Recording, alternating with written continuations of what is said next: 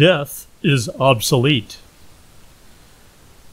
Quote, death as a concept is preposterous in the face of infinite effulgence of being. End quote. Source unknown. From a quantum perspective, death is actually a rearrangement, a reassignment of particles and waves.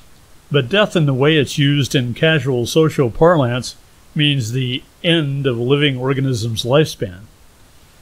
I had a wonderfully bizarre conversation with a channeled entity calling itself Antar one afternoon back in 1991.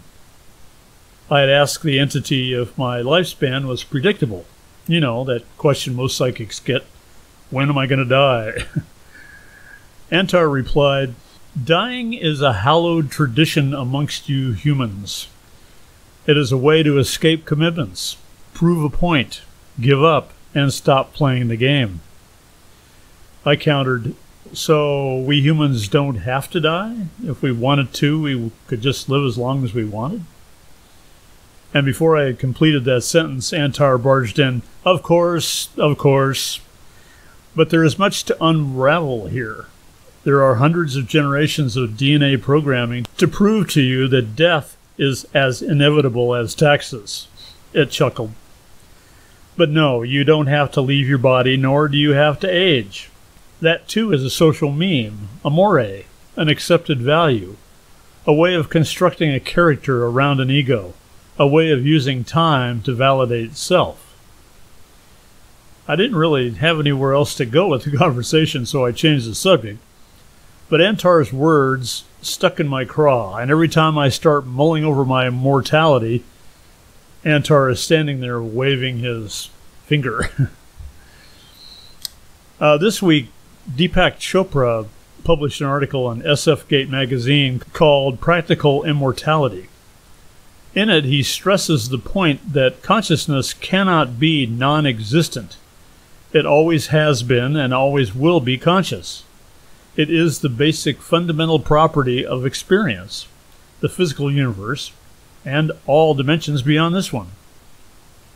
Within this context, the concept of death is exposed as an extreme example of duality.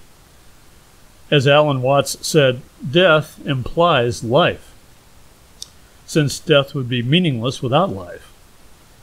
In the social human world, we have languaged and defined life as not death, focusing cultural attention on the end of life being the reason for living.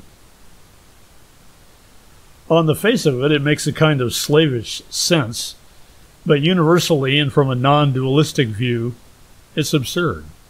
If we can turn this around so that death exists alongside life, it makes much more sense and becomes something we can work with. Life no longer is defined by death, no longer defined by lifespan. Instead, death becomes a useful agent for change, a way to transform life and transcend the death-obsessed ego.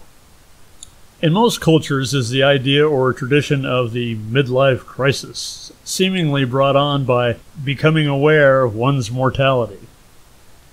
This is how we program our minds, our DNA, and those around us into carrying on this fine tradition of mortal fear, body death, emotional loss, and suffering.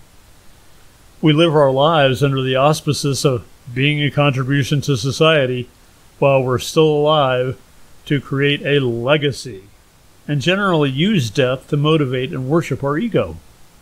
In the face of the effulgence of infinite being, these concepts, traditions, and cultural habits become obsolete, and by contextualizing living as an everlasting sequence of experiences and expressions of form, we arrive much closer to the cosmic truth about existence, a truth that is informed by infinite possibilities, choices, freedom, and joy. We choose to live in this form. We choose to live as boundless expressions of creation, untethered by such mundane, slavish concepts as lifespan or mortality. By living a life without end, we send a message to our DNA to continually repair and regenerate, and we embrace the nourishing impossibility of non-existence. We have always been here and will always be here. It's the inescapable essence of life. You have been listening to This Quantum Life by Boyd Martin, brought to you by the Quantum Health newsletter from Pure Energy RX, www.pureenergyrx.com.